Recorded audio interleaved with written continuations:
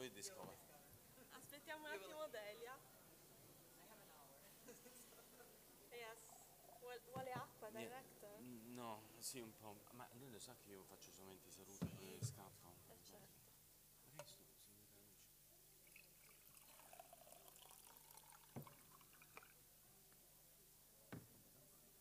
Così non lo saprai mai, no?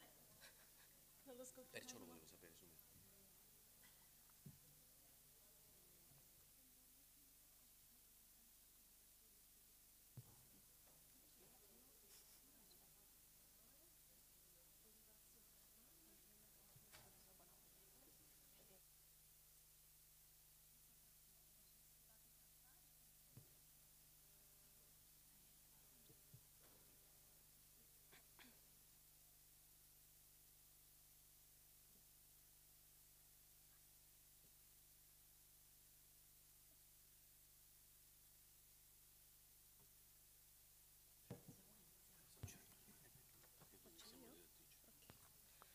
Good morning to everybody. We can start this interesting conference. I'm Maria Laura Corrente, as some of us already know me, and I'm pleased to introduce the person who will take the lecture in this conference. And I introduce Professor Suncica Bosak from the University of Zagreb in Croatia. I suppose that our director will be something about her. Dr. Adriana Trotta, who is a PhD student, and then Professor Delia Franchini from the Turtle Clinic of the department. Before starting, I invite our head of the department for greetings, Professor Domenico Otranto, and then Professor Domenico Bonavoglia, who is the head of our School of Post-Graduation. Please, Domenico, thank you. Good morning, everyone. I didn't know that we had to speak, we are supposed to talk in English. So it's... Maybe. we have It's fine, even if I think that that's just for introduction of our host and dear guest, Suncica Bosak, who is at the Department of Biology in Zagreb, Croatia. And I'm really happy to welcome all of you in the campus of veterinary medicine here, where we are working since long time on different aspects of the sea turtle of the head-legged turtle. And today we will talk about the microbiome and different aspects linked to the microbiology of these turtles, which, as you know, are very important for the biodiversity in our Mediterranean Sea. And we have been working with different aspects of these wild animal. So the first we have also a talk about the surgical aspects of surgical issues linked with the rescue of these turtles by Delia Franchini, who is with Lello Di Bello, who has been working for a long time in the Sea Turtle Clinic at the Department of Veterinary Medicine. And that will be a good opportunity for all of us to discuss about the many aspects of the problems linked with the conservation of these reptiles. I would like also to remind all of you that we have another project, the AdriNet project, with the food hygiene within the food hygiene unit, which aims to preserve biodiversity and coastal ecosystem of the program region, and to improve management of the marine resources while combining the efforts of scientists, fishermen, and citizens on these three countries which are involved in this Interreg project, which are Italy, Albania, and Montenegro. I think that that's it. Welcome again to the Department of Veterinary Medicine, and enjoy the talks and the meeting. Thank you.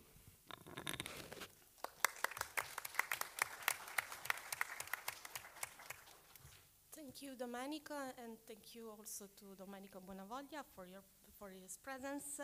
As we are in delay, I suppose we can start with the first lecture. First lecture with Suncica Bosak, who will present a lecture about TurtleBIOME project, insight into endozoic and epizoic microbial communities of loggerhead sea turtles. Suncica Bosak works in University of Zagreb. We first met in a Skype conference, a Skype conversation, and when we first met, I thought that if you have to describe it with just a word, this word is volcano. She is a volcano, our idea, and so on. So I'm sure that her lecture will be an eruption. Thank you, Suncica. I will try to be.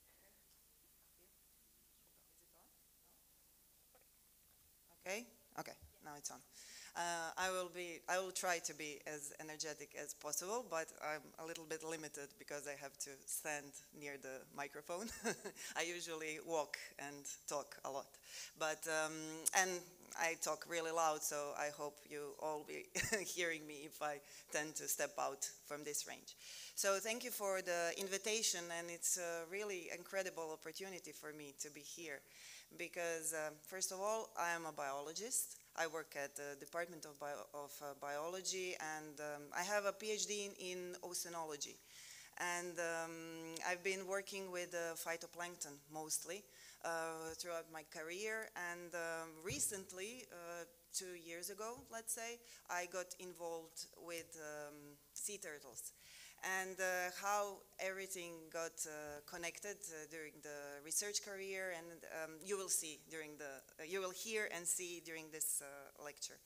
So I called the lecture the Sea Turtle Holobiont because I was aware that I arrived to a place where you are veterinary medicine mostly, and to understand about the holobiont concept and about the organism concept nowadays that we study in biology, it's important for me to introduce you to the basic principles that are in, let's say, this part of the science now. So the aim is to describe and to talk about the microbiota. We use the term microbiome, and the title of my project that I'm here with, that Adriana, that will talk after me, is collaborating, is the microbiome of the sea turtles. But it's not actually the good word. When I wrote the project and I put that name, I wasn't aware that the microbiota is the better term, because microbiota is the community of the microorganisms, is not just the genes. Because when we talk about the microbiome, we actually talk about the genes that are in those microorganisms. So as I'm sure that most of you are aware of, we are not a single organism. We are a community, not just humans, but all the animals and all the plants and all the single-celled organisms, that we all live in the communities. All eukaryotic organisms are actually the community because they have symbionts. We have mitochondria, plants have chloroplasts that are derived from the bacteria. So we are all the communities. But in recent years, we became aware that we cannot treat a single organism as an organism because we are superorganisms. We are in continuous interaction with our societies, with our communities that live on and inside of us. Well, everything that we know came, of course, most of the research is based on humans. And there was this awareness relatively recently, let's say maybe 10, 20 years ago, that we as humans contain more microbial cells than our own cells. First estimates were wrong, but they're still very cited, that we contained more than 10 times of bacterial cells than human cells. It was a kind of, let's say, misleading interpretations of a number of bacteria that can be found in our body, in our feces. But the proper estimation now, it's more closer, ratio, it's closer 1 to 1, but it's still a lot. We have, so we as a beings, as organisms, we have the same amount, the same quantity of the cells as we have the bacteria and all the microorganisms that live within us and on us. So they are important. In these terms, when we started the research of the microbiome and of the microorganisms, we conducted in research this term, we conducted the term holobiont. Holobiont is the host and all the associated communities. And these are the viruses, bacteria, archaea, fungi, protists. But the holobiont and describes so more than an organisms in the terms of evolutionary and also ecological perspective. It's very important because when we study individual organisms, we tend to forget that it's actually community. And we need to do that because we evolve as a host genome together with the microbiome, so the all genes that are connected with our system, we evolve as a single unit. So the term hologenome and holobiont are nowadays widely used in terms of research and also evolutionary perspectives. You as a vet know that because all the ruminants, they cannot digest their food without microorganisms. So the cows cannot digest the food without the rumen, without all the microorganisms that live inside of the gut. And it's impossible also for the termites to have all the communities and also to digest the food. And it's not just the digesting of the food. So these animals evolved throughout the time with with their host. The host evolved throughout the time with their communities of the microorganisms, and they couldn't achieve their state. They couldn't achieve their populations without their microorganisms. So also the immunological perspective is very important to think about in terms of the holobiont. So when we use it, so it's not something that is, we know about the termites a long time ago. We know about the cows, how they have the microorganisms in their guts. But microbiome studies have been hot topic just last few years, maybe 10 years. It's really recent. Why is that? Because we weren't actually aware how many organisms, microorganisms are there. I teach microbial ecology in the university, and this is something that, it's very hard to teach from a textbook because every year, every month, there are new discoveries, new stuff that are published in the papers. No textbook can keep the pace with the discoveries of the microbiome and on the microorganisms research. We knew before all the stuff about microbiology from the microorganisms that we grow in the lab. We still do that.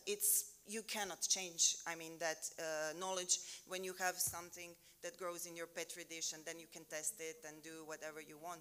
But the truth is that most of the biodiversity is not culturable. And this was discovered, and it's called the Great Plate Count Anomaly. When the scientists took the same sample from the environment, they put a subsample to a Petri dish, just one colony grew. And when the same sample is put under the microscope, dyed with some color, and checked how many bacteria are there, they found more than 100 times more bacteria in the microscope. So we now know that not more than 0.01% of the microorganisms, for instance in the sea from the marine environment, is possible to culture, to have it in the lab. And we need to study that. So that was the obstacle of studying those unculturable organisms was the development of technology. So the technology that we had 20 years ago wasn't, or 30 years ago, wasn't able to discover the microbiome, the genes, everything that is out there. Now we have developed in the last few years next generation sequencing techniques. So these are methods and high throughput methods. We can determine just from a piece of sample from the environment how many bacteria are there, what are they, so what is out there, how they are doing it by studying the transcriptomics, for instance, what are they doing by studying the functional genes. So we don't need actually the samples in the lab to be able to study the microorganisms and their environment, what they do in their environment. The high throughput techniques also found out that the tree of life is much more complicated than we thought before. The new tree of life is valid from 2016, and this discovered a completely new world of bacteria. Bacteria are much more diverse than we thought before. You see the red dots? These are all not species. These are completely clades, new clades, novel clades that are not possible to culture in the lab. There is no way to study them without high throughput sequencing and also all these new generation sequencing techniques. So, and we know they're out there, and the same is valid for the eukaryotes. Eukaryotic tree is huge, much more complex than we thought before. So we are discovering enormous diversity of the microbiota over the, everywhere, not just connected with certain organisms, but everywhere, in every type of environment that we sample and that we study. But what can we use this knowledge for? So it's nice, okay? We describe a very beautiful, diverse world of bacteria. We get them, you know, new names, and we are very happy that we discovered this something unknown. But how is that important for their hosts? As I said previously, everything that we know is because it's connected to humans. And when something is connected with human research, of course, it's well funded. And it has been funded through the last 10 years through several big, really large projects. For instance, in USA, the Human Microbiome Project has spent, as you can read, a little bit less than $2 billion on research that is connected with the microbiome. So it has to be something, you know, of importance if countries are spending actually so much money on the research on something that is connected with the microbiome. And it was something that it was discovered from this well-funded projects is that we have the first thing, it was described what is living on us and in us. Okay, that's fine. But then the second part, the second phase is how it's connected to the most, well, some of the important problems, some important diseases, for instance, in diabetes and inflammatory bowel disease. And now we have we have developed drugs. Well, it's not drugs, it's treatment with bacteria that actually can help patients and people who had problems with inflammatory bowel disease, for instance. This is one of the most important research.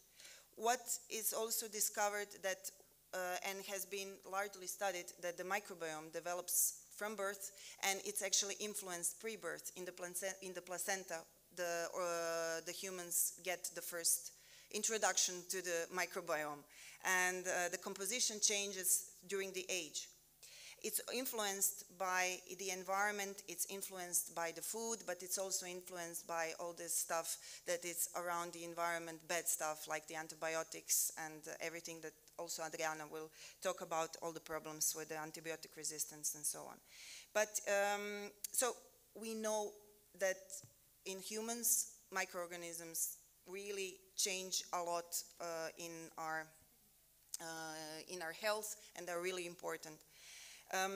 Also, one important, let's say, result is that every individual has a different, unique microbiome. So we have different DNA, and we can distinguish between ourselves on basis of the DNA, but we also have a microbial fingerprint. And we can share our microbial fingerprint by, for instance, living together, eating the same food. So it's like this extension of us, not just the beings, but all of our communities that live with us. So every individual is a unique. And animal microbiome has been largely studied, but I can say when I was trying to research what is the available amount of papers on the animals, especially wild animals, it's less. So not so much because, I mean, obviously you need funds and you need researchers that are interested in several, this unique and who wants to study caretta microbiome, for instance? And this is the question that is like, okay, why should I study something from a wild animal that most of the people don't see ever in their life, and it's not absolutely of the importance in their life? So it happens also with the other animals. And some of the research of the animal microbiome is very limited to the, for instance, this study in Komodo dragons is limited to the closed environments and to see how the microbiome is influenced by the holding them in captivity, for instance. If it changes, how much it changes with the diet that these animals are fed on and so on. But there are some really cute studies in the animal microbiome kingdom.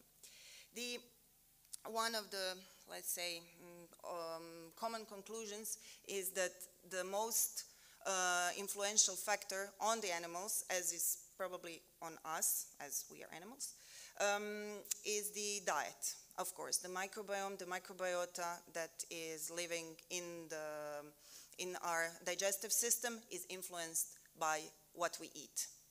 So some of the studies that have been, trying to compile different types of animals, knowledge from the research of the different animals, they come to the conclusion that the herbivores, of course, have a similar functional guilt. So there are not evolutionary history determines the prevalence of specific microbial OTUs. So this is like a microbial species. But that diet, of course, primarily selects for the functional guilds. That means the herbivores have a different composition, functional composition of the microorganisms from the omnivores and from the carnivores. And I mean, it was expected because it's something that is logic to us, but still we miss a lot of research to be able to support that hypothesis. Animal skin microbiome, something that is also within the project, and I was I'm quite curious about, is what influences the skin microbiome, because the skin and the outer surfaces are from under different evolutionary and ecological pressures than the ones from in the gut, especially where they live. So what influences, of course, captivity, geography, environment, maternal transfer, and cohabitation. So where these animals live, what is their environment. As the topic of this lecture and also the project are the loggerheads, so the sea turtles. I tried to find out what is known about marine vertebrates. Okay, microbiome of the marine vertebrates.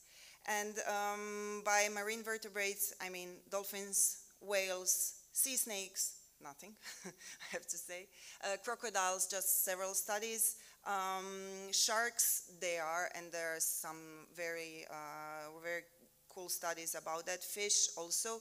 Fish have been studied in terms of not just the wild fish microbiome, but it's very important for instance, in cages and breeding, and you know, to have it, the fish in enclosures. The microbiome studies can help to change the diet, for instance, for the animals that are bred in the captivity and try to do in the fish farming, try to raise in the fish farming and so on. But from the large animals, there are some really interesting and important findings. For instance, there was this skin microbiome study of the humpback whales that determined that actually their skin microbiome is different between the environment where they come from, and also it changes during the season. It was depending in which season they were sampled. And they also tested what is the composition of their gut microbiome. So, for instance, they found out that these studies in baleen whales that prey on animals have surprising parallels in functional capacity with this with the microbiome of the terrestrial herbivores, which wasn't expected at all. And there was this study that was sampling the microbiome of the whale blow. So basically, it was the indication of the whale health. Because whale blow, you know, when the whale comes to the surface, it launches the liquid from their lungs. So basically, it's a seawater, but mixed with the liquid from their lungs, and it's a sample from their lungs.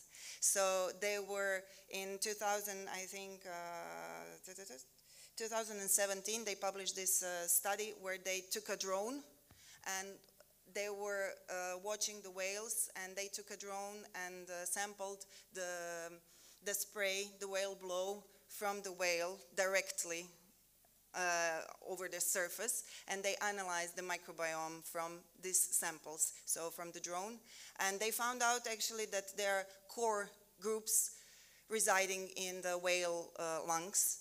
And this is also a way how you can determine the whale's health, because if there are some pathogens and so on in that sample. But it's not so easy to sample. I think this was the only study that would go to these samples. To have a drone and to be able to catch 25 whales, it's not so simple. About the dolphins, they're much more easy to sample because lots of them are trained. They found out, you remember the novel tree of the bacteria? So, for instance, in the dolphin mouth, they have found exactly these two bacteriophylla that were discovered uncultured before, and they discovered them in the dolphin mouth, that they're completely common there. And also new functional diversity, new CRISPR systems that were found in this in the mouth of dolphins. So that's also something that is connected of why to study microbiome. Because we study microbiome of wild animals to discover something new, and there is a potential everywhere of not just to dig out to the stuff that is in our backyard and it's all really, really known, just to go somewhere and to explore something that is unknown. You can discover stuff like novel systems that can maybe be used in biotechnology and so on. So in conclusion, for the marine animals, vertebrates, there are just several studies, but even less for sea turtles. So there is this study that is connected with the turtle health. For this, Erythrotralis is very endangered, for instance, and this was the study that investigated the connection with the microbiome or with the activity against the Fusarium falciforme, which is an emergent pathogen and quite destructible for the sea turtle population. So they found out that there are some bacteria on the eggs that can, so the microbiota of the eggs can act as like an immune system against the pathogen, certain bacteria that are present on the eggs. So it was it's a useful study. And there was just several studies on Helonia, for instance. There was a study in Florida where they determined that they are shifting their microbiome to the ontogenic shift, which is also expected because youngs are feeding on a different prey than the subadult ones, so they change also the composition of the microbiome. There was also a study about the green turtles, and a first study that came out, it was 2016, so 3 years ago, on caretta caretta. So the first and until recently the only study that was known from the gut microbiota. So what they have inside their guts. And yeah, it's just a descriptive study. So basically it just says, okay, these are in the caretta caretta, you have this type of bacteria, this, and that's it. So because they didn't have anything to compare with. And last year it was published more detailed study on caretta, also from the Adriatic Sea. And their findings I found really interesting and important because they had a larger sample size, 29. You think it's not a lot, but it is. 29 carettas, and they not just described what is in them, but they compared the microbiome composition when the turtles arrived in the center and during the feeding time, so like pre-rehabilitation period and post-rehabilitation period. Before, the only study was that on these green turtles, this study from Hassan et al., and they concluded that the gut microbiota changed between pre and post-rehabilitation period. But from the study from the Adriatic, it said they actually concluded on a larger sample size and on, let's say, more detailed study that the amount of time spent in the rescue center was not correlated to the microbial diversity. And this is something that is, people who work with loggerheads, I think it's also intuitive because loggerheads and all the reptiles are very slow. Everything is so slower, so it's not immediately changed when you introduce some novel food or something, and they're omnivores, so they eat everything. So the composition didn't apparently change, and they tested turtles that spent in the rescue center for more than 100 days. So it's not was like 3 days and it didn't change. So, and also the tank water doesn't influence the captive loggerhead microbiota. So this study is actually the one that is described something about the endobiotic communities of the caretta caretta. And now it comes the project. So I said my background is in oceanology and general biology, phytoplankton, and lots of stuff connected with the climate change and with the general plants that are living in our seas. And the topic of the turtle biome got me interested because of the algae, actually, that live on the caretta caretta. So you can see the main topics in our project: analysis of the microbiome, so the microbiota, and insight into endozoic and epizoic communities.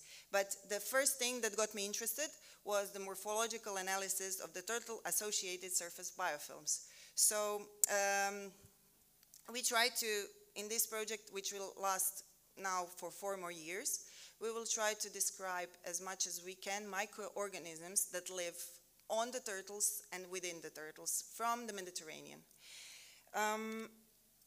How do we do that? For instance, this is a turtle, Rada, from the center that I will introduce in the next slide. It's, we take samples from the carapax, because this is not, caretta caretta has this incredible surface for attaching all the organisms. So it's hard surface, so it's like a ship, and it's loads of microorganisms and organisms attached to the carapax because it's a hard surface. But also there are animals and the microorganisms that live on the skin, and these are different communities. So we sample both carapax and the skin from each of the sea turtle that we study, and we do the endozoic microbiome. But we don't yet have the fecal samples, but we study the oral and cloacal composition of the communities that reside on in loggerheads. And we also take control samples, of course, of the biofilm and the pool water to determine what is actually on the turtles and what is in their environment. It's not so, let's say, directed, because we actually can see when I started the project, I started it with Aquarium Pula. So this is a small marine turtle rescue center. It's several of you have been in visit, I know, but it's not a hospital like you have here, so there are no treatments, more extensive treatments there. They have several turtles, but we are really, let's say, in good collaboration, because they have, of course, they accept all the turtles that are found on the Croatian side if they are in need to be treated. So I've been also, thanks to Adriana and Maria Laura and everybody. So here, the collaboration with the Sea Turtle Clinic here. Last month, I started the collaboration with Stazione Zoologica with their rehabilitated turtles. I was there for some time. And from last year, we had also the collaboration and the samples with Archelon. So they are the largest NGO that works with the wild turtles. And we had the agreement, so for several samples from different sites, wild turtles, Mediterranean population that originates of the loggerheads, that originates actually, I mean, they're nesting there. Mostly the ones that are coming to the Adriatic, so it's really important and interesting to have it in the project. So and also live Euro-turtles in the Adriatic Sea with the Blue World Institute. When they have the opportunity to tag or to catch some turtles, they also take samples from us. So in the TurtleBIOME project, we try to have not just the rescue center animals, but to study as much as turtles that we can, that we can get our hands on, actually. And what about this episodic biofilm? So I said, in my career, I attached to sea turtles. So I studied the diatoms. These are the organisms, okay, that live on the turtles, and you need a microscope to see them. These are macroalgae, so small plants with the cell case made of silica. So they are really interesting, and they are primary components of the biofilm that is forming in every surface that is immersed in the water, especially in the marine water, but also in the fresh water. So you can see on the example of this picture of Janja, she had a lot of algae on it, but also barnacles. And when I put under the electron microscope its carapax, you can see the diversity, and you can see the bacteria and all this biofilm that lives on it. So we had the project started last year in May, so 2018, and during our first year, we sampled Greek turtles and also Adriatic turtles, and these are some kind of first preliminary result that is like, this is a premiere of them, and we are going to present them in several conferences during this summer, and I hope you can expect publications in next period. So we sampled, in this part, we sampled 5 Greek turtles with just the epizoic stuff, so just the carapax scraping and skin scraping, and we compared them with the Adriatic turtles composition. So you can see just colors here, and from these colors, it's obvious that this composition is different from Greece to the Adriatic, but it was expected because it was first different season, and this is a different type of environment where these loggerheads were caught. So the Greek turtles were caught in Amvrikos Bay, so they were in the mud a lot, and they were really, really muddy, and they had a lot of growth on them. So the prevalence, not the prevalence, but there is presence of anaerobic bacteria from the mud, for instance, on them. And this is also true for the Adriatic turtles, but not so much. And these are the turtles that were assembled by in here. And also one is, Mary Fisher is from Pula, and we investigated 4 turtles that were sampled in February this year. So 16S analysis, I hope that lots of people know what is it. So it's like a barcode for bacteria. So with these high throughput techniques, you have a certain barcode that you can access the identity of the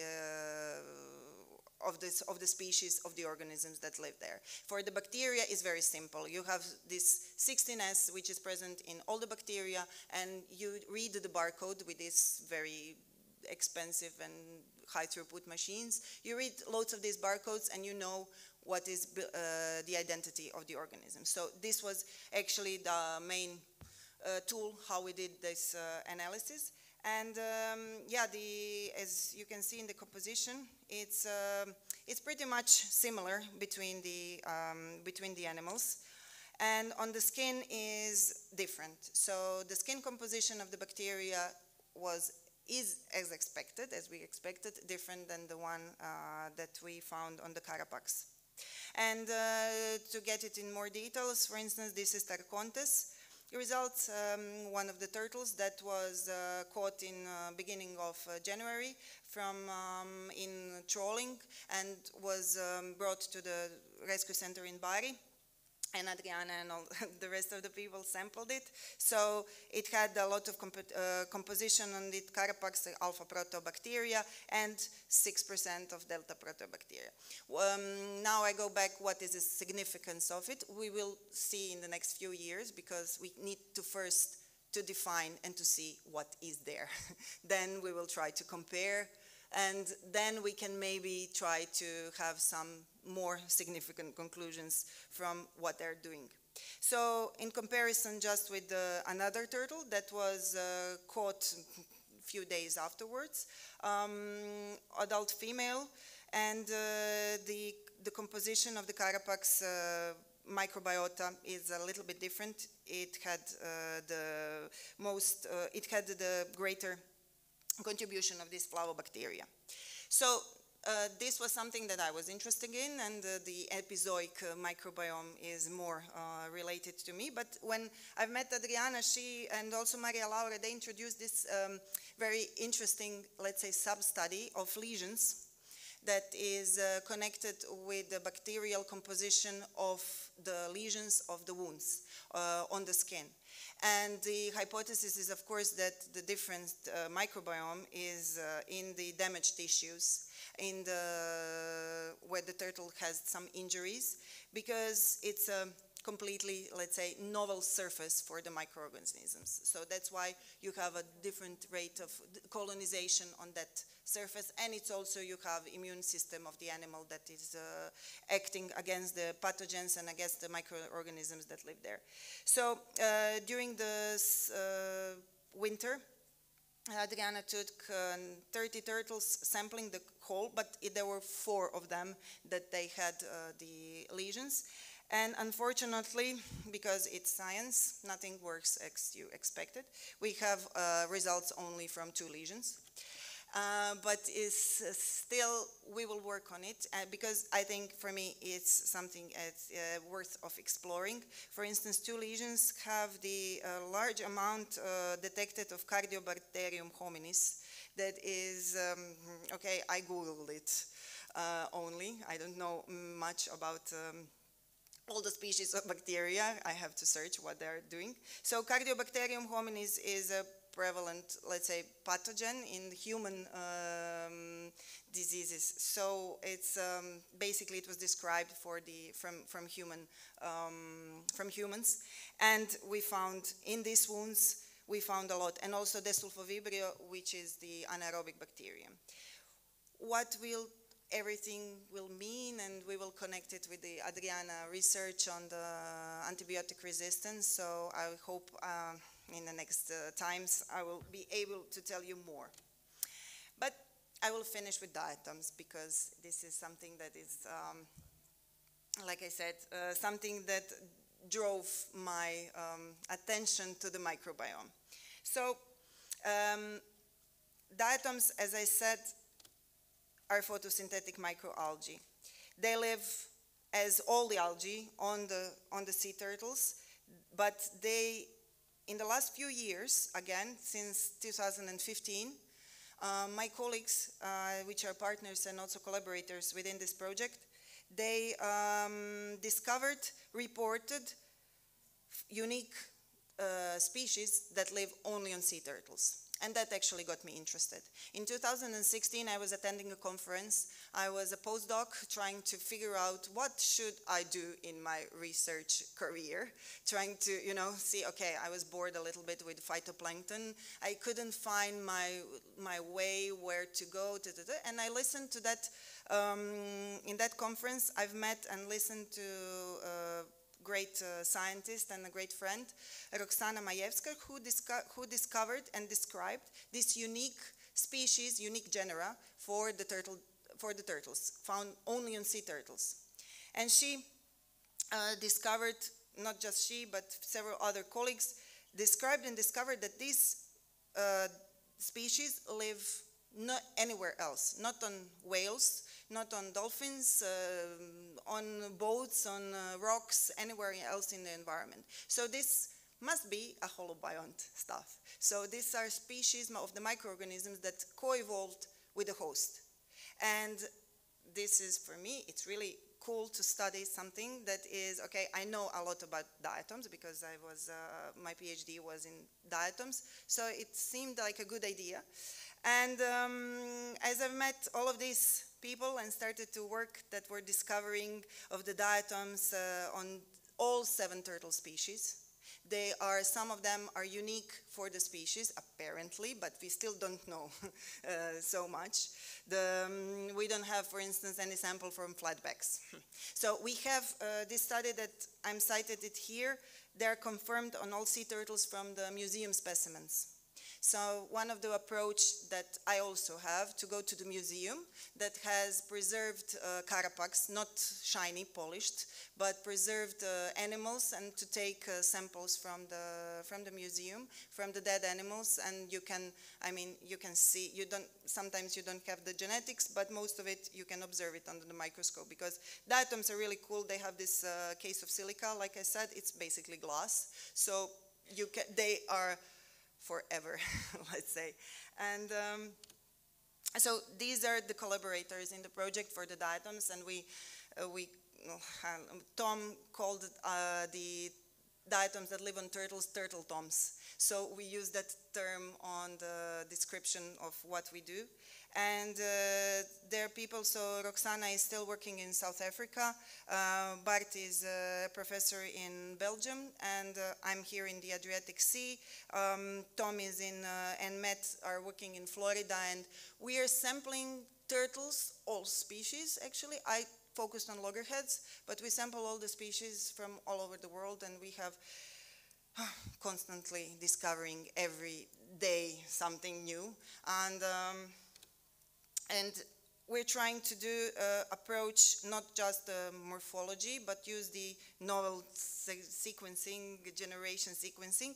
We have a problem with the database, for instance. For the bacteria and for all these novel sequencing techniques, for the bacteria it's fine, because 16S you have a good database.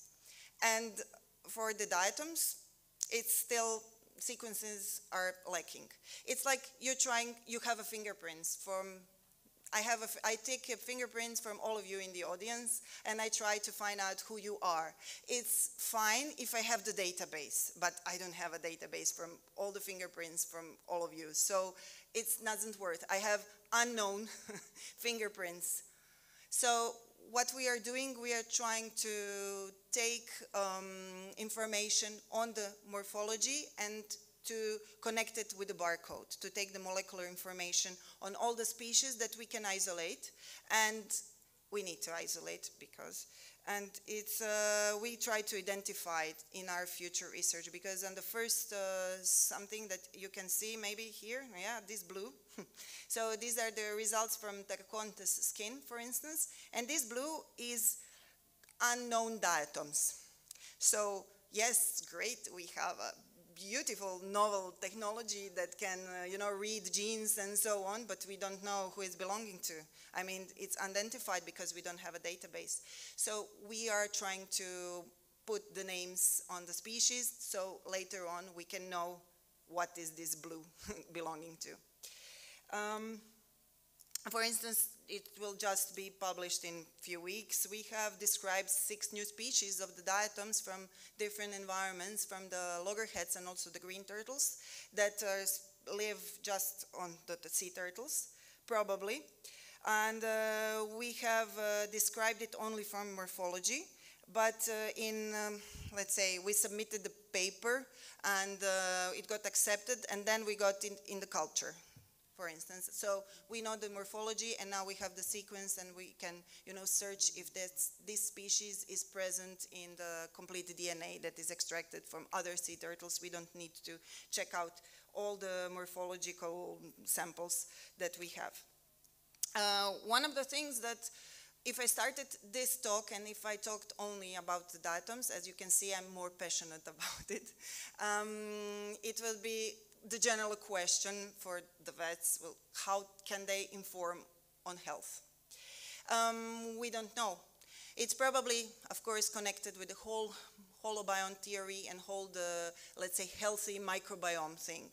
If you have a healthy microbiota, that biodiversity is high, you're not so prone to infections because you have like a natural barrier of biodiversity that is fighting against the pathogens. So it's probably connected with this. But the results, for instance, from a study of the diatoms don't live just on sea turtles. Different species live on other animals. And this was a study from Tom and Matt. They discovered a new species in manatees. And it was present only on skin lesions, for instance. So we don't know the significance, but there are some maybe indications that it's connected with this, with the health. But yeah, again. So in the end, I would like to present and thank the group, which is Adriana is very important part of, but we are, let's say, young group on the University in Zagreb. We have a turtle specialist, that is my colleague and friend Romana Gračan. She studied a lot about turtle biology because I came with like knowledge on diatoms, and the first few months I've been reading books and articles about sea turtles and trying to investigate as much as possible. And we have colleagues and friends that a postdoc, Maya, and Lovro, that do the bioinformatics, 2 PhD students, Clara and Hrvoje, and we call it, and also Lucia and Antonia, 2 master students. So in all of this project, we are sampling, identifying, we have lots of work, and I'm really happy that it will last for till 2023, but in this space, I'm like now overwhelmed with the data. So I hope that I will have in some years opportunity to present something that actually is the outcome of the project. Until then, if you are interested, I'm very, as Maria Laura said, like energetic, and I post a lot on social media because it's, I think it's important for not just the funding agency to submit the results, not just the scientific community that works with diatoms. Okay, we will publish and we submit our scientific results there, but I think it's also important to connect with TurtleBIOME, and turtles are really good flagship species for all the problems in the environment, especially in the marine environment, plastic pollutions and everything. So I try, and we tried to the Facebook and Instagram and Twitter to raise awareness on this problem of the conservation of our planet, not just the sea turtles. So if you want, you can follow us and to see what we are doing during next years. So I'm done. And if you have any questions, I'm here, of course, during the discussions. And in the end, I will just show you the beautiful video when Reti, the sea turtle, got, when Adriana and all the colleagues here, they took the samples from the sea turtles. So one of the, yeah, he just arrived, so it wasn't aware. It seems like if she is enjoying, but I'm not sure. With the turtles, no. It's, yeah. So it's, we take as much as non-invasive procedures. Of course, for instance, we had one turtle, Mary Fisher, that was really badly injured in the head. The head injury was terrible, and I didn't take samples from her head because she was lacking half of the head. So of course we won't torture the animal and more than she can withstand. So yeah, so this is how we sample, and it's it. Thank you for listening.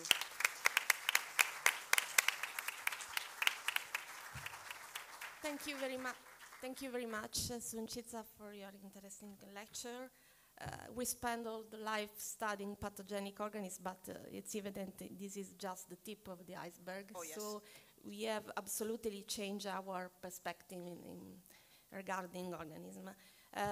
So if there are any questions, you can do also in Italian. Anche in italiano possiamo tradurre, quindi Or we vi can prego. do the questions in the discussion if you... As you prefer. I'm not...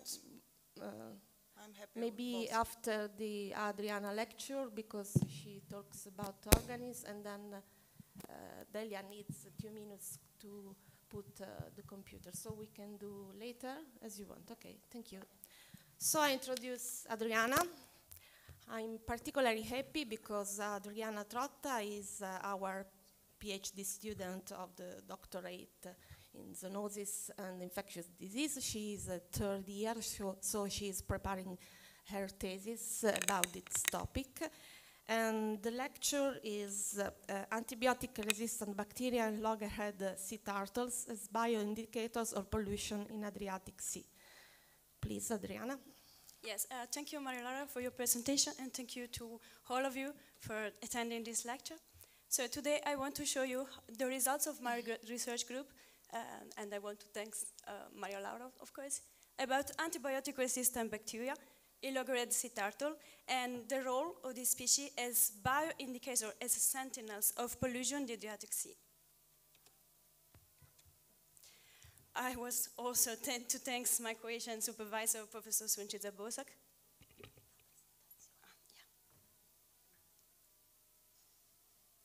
Yeah, okay, it's perfect. That is the project leader of this beautiful project, the TurtleBIOME project. So the antibiotic resistance is a natural phenomenon that is physiologically involved in bacteria and fungi evolution. But the onset of this phenomenon in these few years is growing faster and faster because of the incorrect use of antibiotics. For example, in clinical and therapeutical infectious disease in humans, or in vet disease, or in agriculture. And in 2014, the World Health Organization advised that we are living a planet emergency because the antibiotic resistance and especially the antimicrobial resistance, that is the resistance of bacteria against antibiotics, is reaching alarming level. And of course, this report advised also that the surveillance of AMR is not harmonized and neither coordinated worldwide. And we have still many gaps in information. So define what is the problem scope is essential in order to formulating and monitoring an effective response to AMR. AMR is antimicrobial.